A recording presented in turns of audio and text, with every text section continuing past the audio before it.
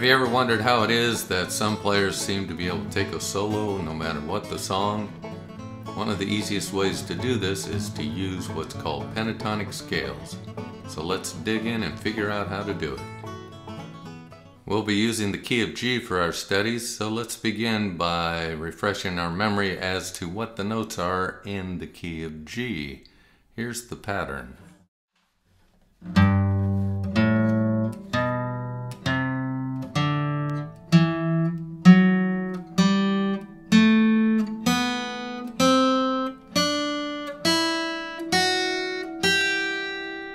That's the very familiar do, re, mi sound. There are a total of 7 different notes in the scale. G, A, B, C, D, E, F sharp, that's 7 notes. We get back to G, there's our octave, the 8th note. The roots are circled in that diagram. So we're going to try to build a solo that utilizes the 3 main chords in the key of G, which of course are G, C, and D. And to do that, we will learn a pentatonic for each one of those chords. A pentatonic scale takes this major scale, the G major scale, instead of using all the notes, it only uses 5 notes, just like a pentagon has 5 sides. A 5-note scale. It uses the 1st, 2nd, 3rd, skips over the 4th, plays the 5th note, and the 6th note skips over the 7th, and you're back to the root. So there's your 5 notes. And if you time it correctly, you're going to hear that oldies song called My Girl.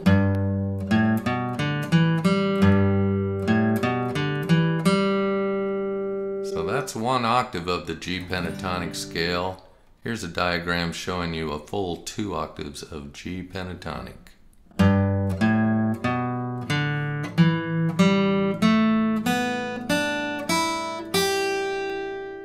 The idea behind jamming with pentatonic scales is that you primarily are playing what I refer to as safe notes against the background chord.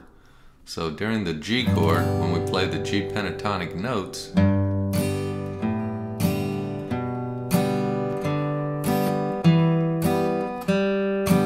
we don't have any major clashes. Should we try the 2 notes that we left out? Here's the C note.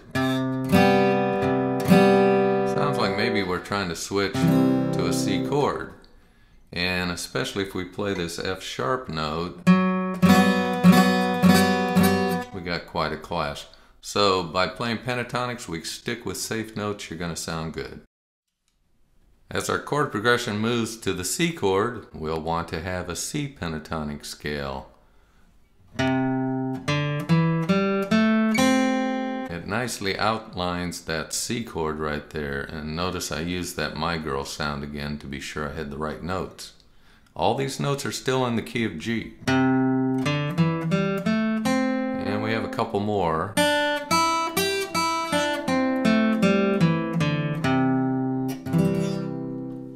So now I'm going to demonstrate doing a couple measures of G and switching to the C. You should be able to hear the change even though I'm not playing chords.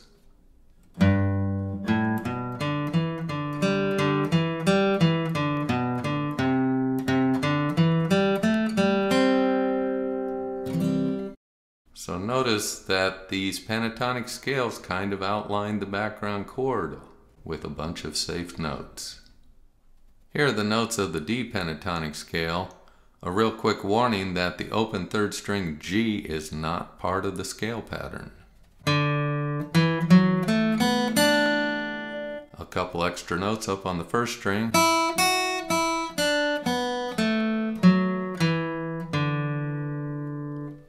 Many people, myself included, more often play the D pattern with the 1st finger lined up at the 2nd fret. When you do that, you'll be playing off of your D chord. It would look like this. Instead of playing the open 2nd string, I'll play the 4th fret on the 3rd string.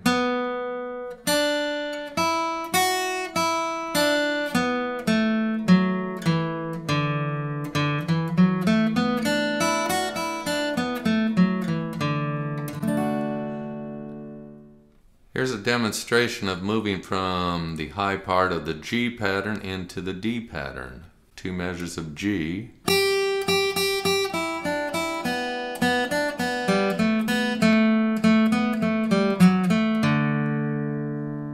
And so as I was moving down,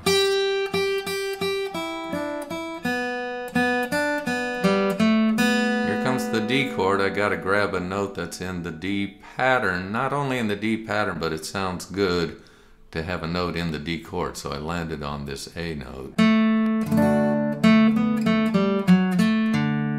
So as a lead player, you're kind of indicating the chord changes because you land on a chord tone. So that's a little tip on how to make your playing sound a little better. When first learning to jam with pentatonics, it's very common to form your ideas from root to root.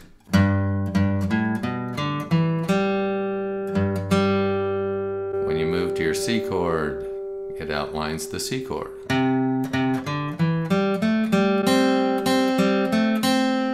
Also notice that people are most comfortable starting low and moving higher, just as if they were practicing the scale. So then you can purposely, after you're comfortable knowing what the notes are in the pattern, flip things around. So I'll start on the higher G note and land on the lower one, still keeping the idea of just using 1 octave at a time. I mentioned earlier about trying to target a chord tone as you are switching chords. The easiest way to think of doing that is to know the roots of your chords. Here's G, here's C. So I'll be noodling in the G scale.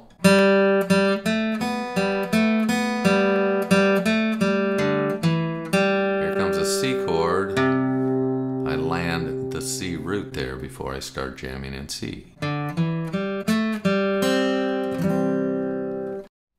To reinforce that your ideas are working, you'll want to play against some background rhythm chords. So I'll be playing over this progression, and the reason I've chosen this progression is that it is the most common progression in all of bluegrass. All of these songs can be played with just this group of chords. It's also very common in country music. Here's a few songs that use it in country music. So here's a demonstration played against the progression. See if you can't hear that I'm switching my pentatonic patterns as the chord changes.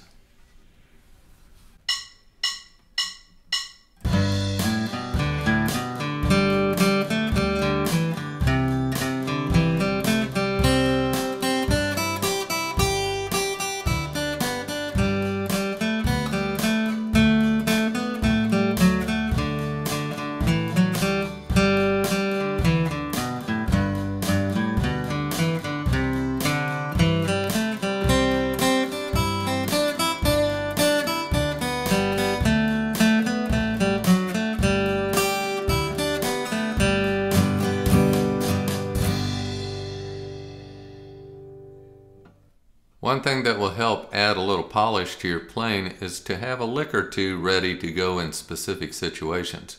So right there at the end where things were wrapping up, I played what you call a tag lick that went like this.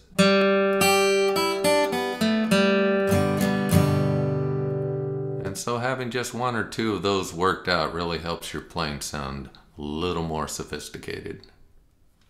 One last tip before we turn you loose for you to try your own improvisation is if you're having trouble playing to the speed of the track, meaning having trouble doing those down and up notes, well, just play longer notes.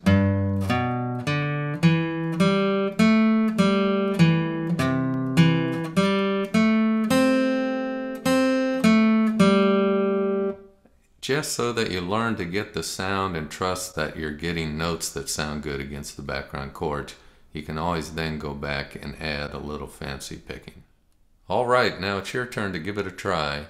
We'll provide the backing track, and as you start, keep playing even if you feel like, well, you were a little late switching pentatonics. Just start to let your ear hear that you're doing things that work. And keep going all the way to the end, because when you finish, you'll have a huge reward.